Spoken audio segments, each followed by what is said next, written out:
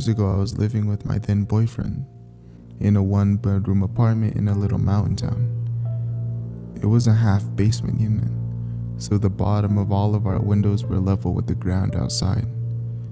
It was also an older apartment, and not all the windows could fully lock. One day, my boyfriend comes home from work while I'm laying on the sofa and immediately runs up to the window near me and looks out of it frantically. He then goes to look out every other window in his house. Then he walks around outside, looking in the windows. When he comes back from this confused exploit, I asked him what's going on and why he's being in a spaz. I think I just walked up on a dude looking in the window at you. He took off as soon as I walked up. This is what he told me. This was, naturally, very unsettling, but after discussing it and considering the time of day, it was about 2 p.m., and the number of people out and about around the complex at the time, we came to the conclusion that it was just a curious neighbor or something passing through, and just happened to take a quick glance. After that, we kind of forgot about it. If only that was the end. For the next couple of months, odd stuff happened here and there. Someone would knock on the door occasionally, then I would answer and no one was there. I'd find things in my apartment that I wasn't familiar with, or things like clothing items would vanish.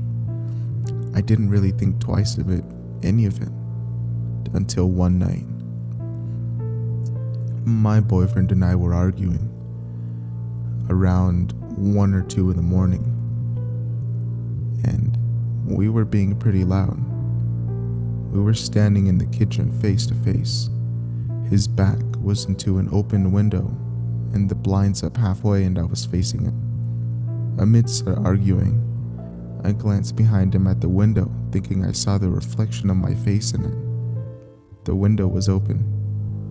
It wasn't my face. There was a man with his face pressed almost against the window screen, watching us. Given the fact that we were arguing it was late, I thought for a moment it might have been a concerned neighbor walking up to the window to speak to us. A main walkway for the complex was right on the other side of the window, so I spoke to him. "Hello? Can I help you?" I asked a little aggressively, thinking a neighbor was intruding on our privacy. He responded to this by staring, unwavered and cold, right at me. His face did not change expression. He did not blink or move. He looked right at me in a way I've never been looked at before or since. In this instant, I also realized that because of the window being level with the ground, the only way this man's face could be where it was if he was lying on the ground outside the apartment or crouched and contorted to look into the window. My heart sank. I buried my face in my boyfriend's chest and closed my eyes in fear. My boyfriend, up to this point, thought I was messing with him. When I buried my face in his chest, only then did he say, "Is there someone really at the window?" I whispered, "Yes." He felt my fear and took a moment before he turned around. By the time he did, the man was gone. It was at this point I started to think about all the little odd occurrences that I'd been experiencing, and I'd assumed the worst.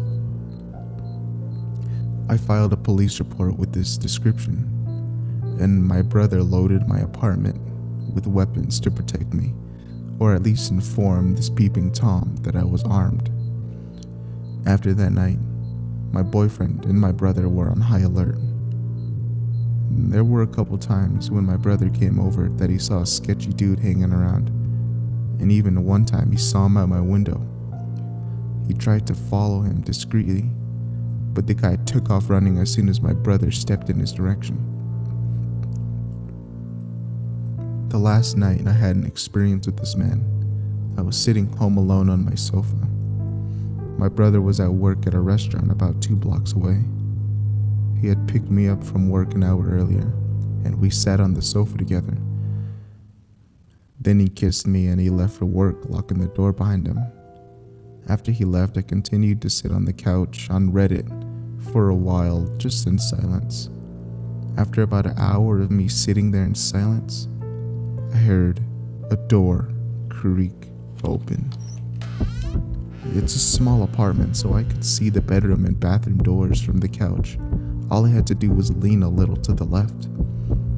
I assumed it was one of my cats coming out of the bathroom, so you can imagine my shock when I leaned over and to see that the door that's opening is to the water heater closet.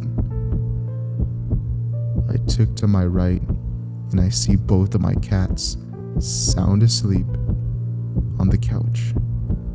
I look back to the door and it's still creaking open very slowly. It opens up just for me to see in it a set of fingers wrapped around the door, easing the door ever so gently and as quietly as possible. That was gonna be a no from me, dog. I ran barefooted out the door into the snow and ran to the street of my boyfriend's work. I called the cops when everyone was back to check out the apartment. Of course, he was gone. At that point, my boyfriend packed all of her stuff, went to stay with my parents, and 6 months later, moved 1,000 miles away from that town. And that was the end of it. I initially found this subreddit around that time, and I was trying to find other stories similar to mine, or people to talk to who had experienced something like this. I had intended to write my story here eventually, and I figured after this week's events, I had to do so. I live 1,000 miles from where all of this happened, so a part of me thinks there's no way this person could have found me. But last week, I heard a knock on the front door of my apartment. I was expecting a package, so it was a delivery driver and I didn't answer. I'd go get the package later. Then they knocked again, and again, and again. The third one made me feel uneasy, so I waited a good 20 minutes to go check the door. When I did, there was no package, no note, no nothing. Someone was just knocking. Although it made me uneasy, I didn't initially think back to my stressful experience back in my last town. Then, 2 days ago, I went out to get groceries. I have a little patio and I go out there in the mornings just to chill or check my plants a lot, and I've been known to leave it unlocked in the day on accident. I never thought it was a huge deal until I came home from the store 2 days ago and the deadbolt to my apartment was locked. The deadbolt that can only be locked from the inside of the apartment, period. I assumed someone robbed me, and I dumbly left my patio unlocked. So I called my sister. I called the current new boyfriend. I waited for people to be with me, and I went into my apartment through the sliding glass patio door. Nothing was out of place. Nothing of value was stolen. At this point, my heart sank. Nothing was touched. Nothing was stolen. Someone was inside my apartment just because they wanted to be inside my apartment. I told my boyfriend about my stalker, and he is not taking this lightly like my past boyfriend. I filed a police report. We checked for recording devices and cameras. He put up Nest cameras all over the place, and we are on high alert. I really, truly hope this is a coincidence, but if this man really followed me across multiple state lines, there is no one on this earth I am less interested in meeting.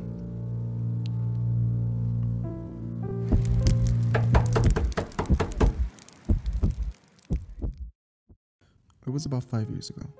I was only 15 and I was on vacation with my parents and a few of their friends.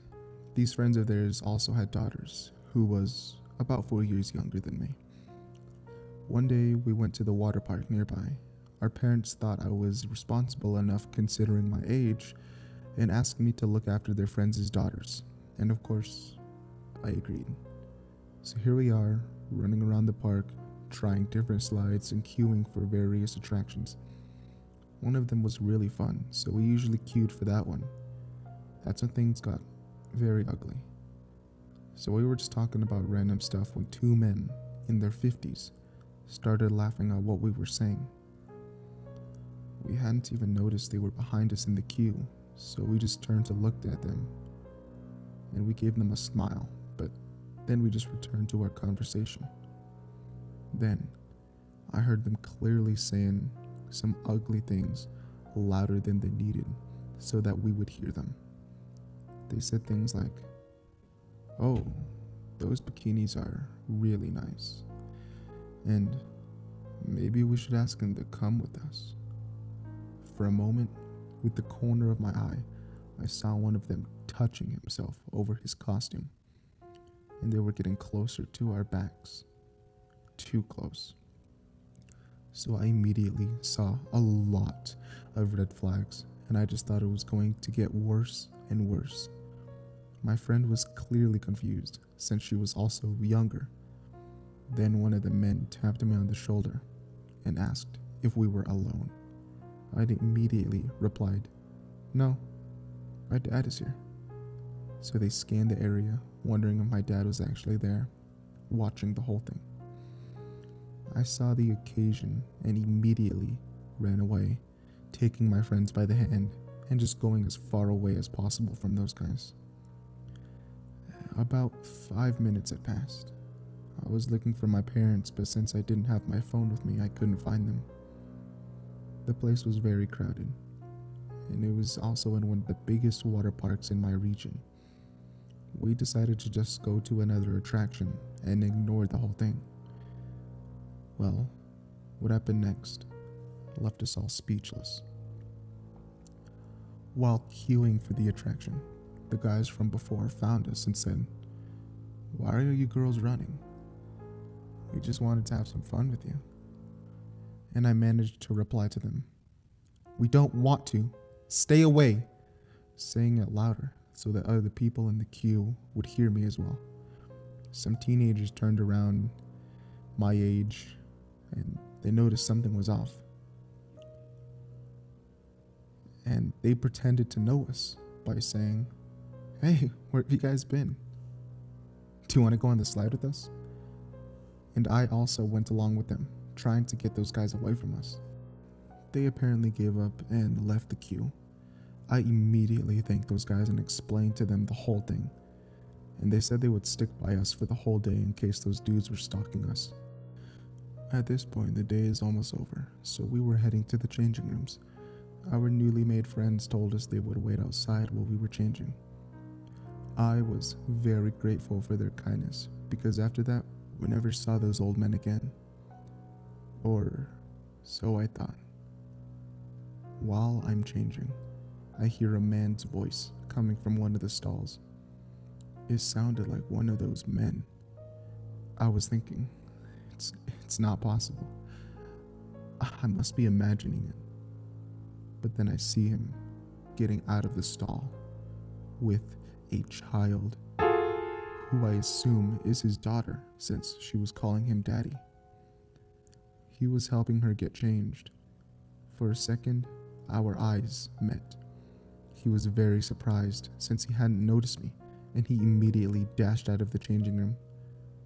I'm petrified and I'm scared to go out.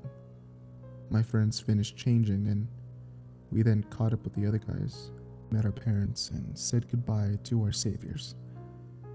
To this day, I still think that if those boys hadn't helped us, we would have been constantly harassed and stalked by those dudes for the whole day.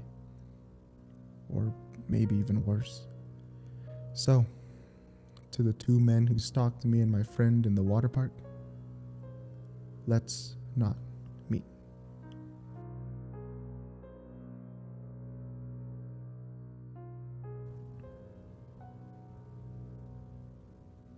This is my first ever Reddit post, which I'm writing on my phone, so I'm not sure about formatting. I'm posting here because I saw a video on this Reddit thread and I just wanted to share my experience of who I never want to meet again. This might be rather boring. It's definitely not the high stakes kind of thriller stories I've been reading on here, but it did creep me out when I was young. Also, it might be long because I'm usually quite detailed. I got my first job at 15, working in the local convenience store for under-table paychecks until I turned 16 and they could, legally hire me. They needed staff they could underpay and I needed money to support my family. Plus the store was literally 10 minutes from my house, so I could go home for lunch or go jogging in the field next to the store. I'm a very friendly person and I love to make conversation because it helped the day go by faster. One morning, a guy, maybe late 20s and 30s, came into the store to receive a click and collect package, and the system was being really slow, so I asked him about his previous evening, just to make small talk. It had been Guy Fawkes night, so it was my topic of conversation with everyone that day. He didn't appear to want to talk much, and so I overcompensated with my own talking, so there wasn't any awkward silence while the parcels were scanning. And I told him about how my dog hates fireworks, so I stay inside with him. He asked me when the store closes. So many people at the store ask this, and so that's why I didn't find it weird. I told him the store closes at 3 p.m. because it's a Sunday. He left with his parcels and I didn't really think of him at all. I took my break at 12 and went on my usual laps around the field after getting rid of my work uniform. And it was fairly cold, so nobody else was on the field. I'm on the opposite side and I look to my left because I'm dramatically singing along the Hamilton in my headphones on the children's swing set in the park. So, because it's pretty cold and now I'm pretty embarrassed that I'm being watched, I finished my jog there and finished my break inside the stockroom just drinking tea. Again, this didn't faze me because there's always weirdos hanging around my area, and many of them I knew because of how close the community is. I finished my shift at 4 p.m. after cleaning and restocking for the next day, and I was let out through the back exit car park that shared with the local pub. Funnily enough, I have many childhood memories before it closed down due to my parents and I living on this council estate my whole life. Some guy was sitting on the wall there with his coat hood pulled up. This is slightly strange because nothing around the area was open and hadn't been for at least an hour, especially not the pub. But I was 15 and I'd taken the same walk down to the main road every single shift without any issues. I put my headphones in with a slight pinch of anxiety because as soon as I moved past this guy, I see him jump up from the wall from the corner of my eye. I don't put the music on. I just listen to his footsteps follow me until he is next to me, gesturing for me to remove my headphones. As you probably guessed, it's the same guy from the morning shift. I'm really confused at this point because it's the first time I've seen him in my local store. We have a lot of regulars, and I would even know most of them by address because we saved everyone's newspapers. But I'd never seen him before, only to encounter him twice in one day. I removed my headphones and asked what he wanted. He asked for the time. I assumed because of the council estate I lived on that he was perhaps going to mug me. It's happened before. So I told him it's around 4 p.m. without taking my phone out. He then proceeds to pretend he only just recognizes me from the store and tells me he thought I finished at 3 p.m.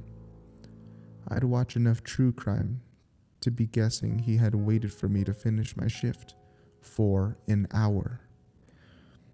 I was having a mild panic attack by this point because it was a lazy cold Sunday, so nobody was around and I wasn't yet at the main road.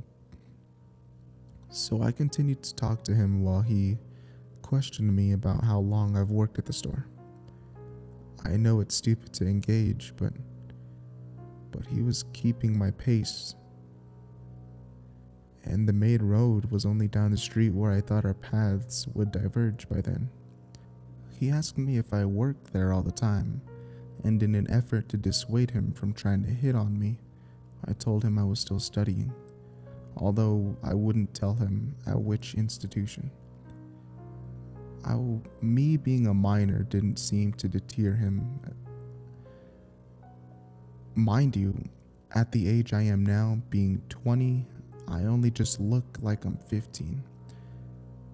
Like I said, he was undeterred and tried asking me for my number, in which I told him that I didn't have a phone. It was an obvious lie because I had my headphone plugged into the phone and I was tightly gripping it in my pocket. He brought this up and I told him, that it's a shared phone and that I don't have my own. Despite this being an obvious lie, he continued. I was on the main road now, but he had not stopped talking, and I was on my quickest way home. The path I usually took was through a dark wooded area and then a shady parking lot. I decided to go the longer way to keep on a public road so he wouldn't know where my home was located. He asked me for my Facebook and I desperately wanted to get away from him at this point. So I thought if I gave him my Facebook and then changed the name as soon as I had the chance, he wouldn't be able to find me. I don't know why I didn't just give him a fake name. I was young and stupid and honestly I was just scared. No cars had passed by yet and he was still talking to me. After this I asked him which way that he lived and he told me only a short while up ahead. Then he asked me if I was interested in coming along with him. I said I live in this other direction and I would say goodbye now, but that we could speak later. Again, I know I'm an idiot, but I thought if he thought that I was interested in speaking to him, he would leave me alone. And because of my experience talking to people in my job, this luckily came off very casually and truthfully. It worked, and I crossed the road, and as soon as I was out of sight, I legged it back down the side of the road and got home. When home, I went to change my name, but found that he had already messaged me. Although I hadn't told him my middle name that was a part of my Facebook, which he brought up to me in his first message.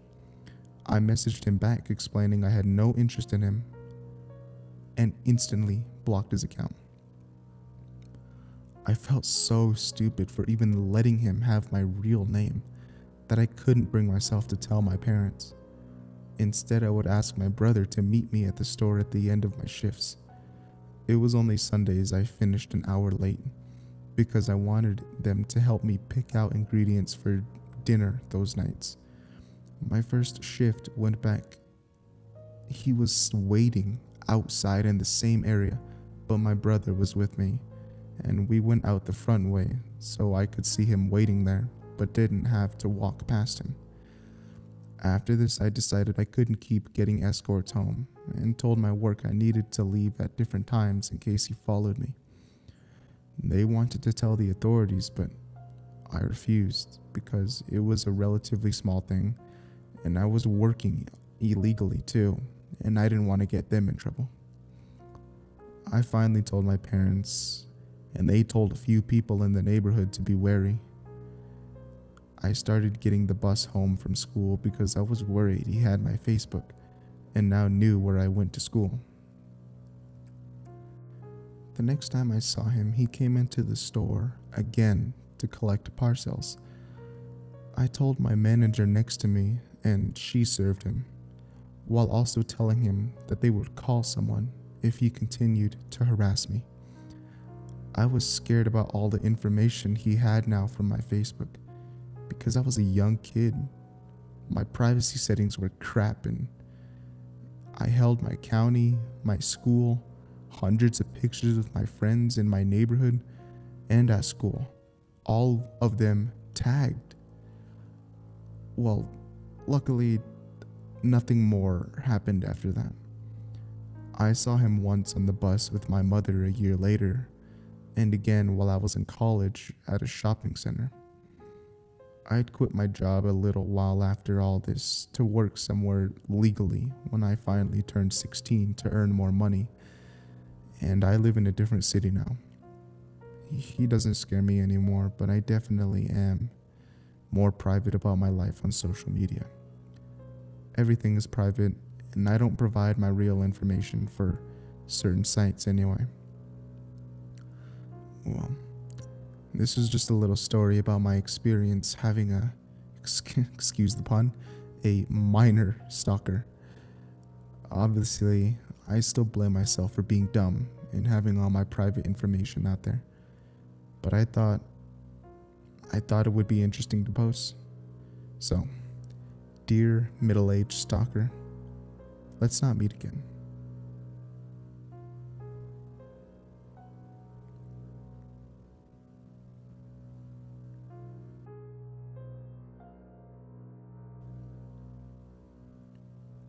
When I was around 14, I had an appointment at the bank with my mom. She wanted to set up an account for me. So one afternoon we were downtown in the bank building, and I remember feeling really bored by the whole process. It was that kind of dry financial stuff, and I would rather have stayed home to play games or something. My mom noticed after a few minutes and then confirmed with the bank employee that I was actually just needing us to sign some papers in the end. And in the end, I really didn't need to be there. Since we were already downtown, my mom gave me a bit of money and told me to go buy myself some new clothes. I usually don't care about my appearance back then, so I usually kind of look sloppish. The whole thing would still take about an hour or so. It would be fine if I was back by then.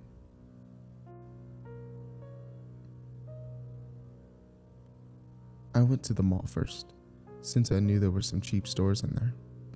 While I was browsing some clothes, I noticed an older man, around 60 I guess. There wasn't anything creepy or remarkable about him. I just thought it was weird seeing someone that age in a store predominantly for young people. I then proceeded to see this guy a few more times in the mall. At first I shrugged it off, but after a while, I noticed he was actually following me. I even tried it out and made a little game out of it. Soon it became clear he was always near the same stores that I entered. Naive boy. Besides from the fact he was following me, there was nothing weird about this old man, so I couldn't even imagine what his actual intentions were. I just thought he was some bored geezer who likes to play shop detective in his free time, and maybe he mistakenly thought I had stolen something back in the first store. Yeah, I was pretty dumb back then. When I left the mall, the guy still followed me through the city. I wasn't scared, just slightly irritated. But I chose to ignore him for the time being and just took care of the shopping. When I entered the next store, he didn't seem to follow me at first. But then while I was choosing some clothes in the upper level, I noticed him again, a few shelves away. I went to the changing room. God, how can someone be that dumb? I went there to try out some stuff and while I was doing that, I heard slow steps, very close to the booth I was in. I knew it was him and I thought it was kinda creepy, but I still didn't get what was going on. He didn't linger there too long, but he still remained at the store, which I left after not buying anything. Now, at this point, I kinda had enough. After leaving the building, I immediately hid behind one of the pillars which led to the entrance. I saw him come out of the store and look for me, but he didn't notice me and went away. I thought I was rid of him. The problem was, the bank building where my mother waited was in the same direction that the stalker went. I decided it would be safer to wait a bit, so I went into the McDonald's opposite of the clothing store, and I bought myself a burger. And then, while I was eating it outside of the McDonald's, the guy actually came back. At this point, I had had enough. It was obvious that the guy wasn't any kind of shop detective. So what the hell did he want? I was really annoyed at him for following me and creeping me out. But I was also so kind. What was he doing? What I did next. Please never do this. I would not have done this had I known what he wanted. I lured him away. At the end of the street, there was this nice breakfast place which closes in the afternoon. So at that time, there weren't any people in the benches or in the chairs in the front of the place. I sat down on one of the benches and nervously played around with my MP3 player. I knew what I was doing was dangerous, but my curiosity just got the better of me. And as weird as it sounds, it was also kind of a thrill, to be honest. It didn't take long for the stalker to sit down on the bench opposite of mine. He didn't introduce himself or ask for my name. He just started some small talk and told me he's not from here, but I looked like I could show him more. This still felt really weird to me, but I was kind of relieved as he didn't come off as a bad guy.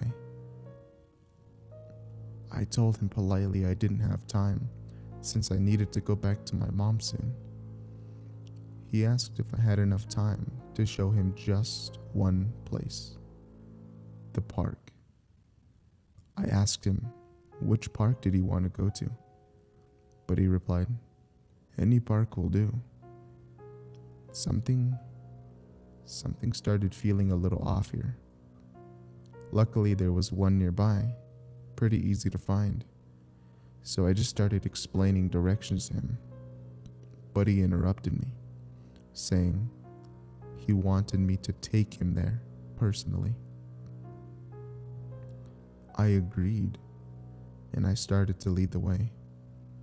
But as we were walking, neither of us said anything.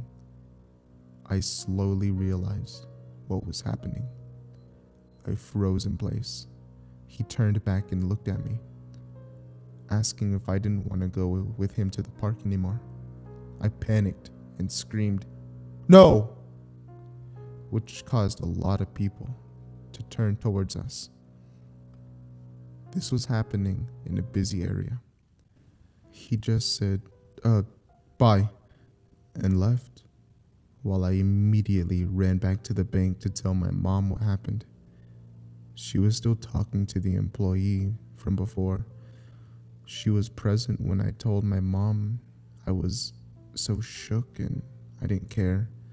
My mom got angry and told me if anyone ever tried that again, I should, put up a fight, which is really questionable advice to give a child, but that's kind of how my mom shows her support. There's a lot of stuff I left out, but I feel like this is long enough. Thank you if you took the time to read this.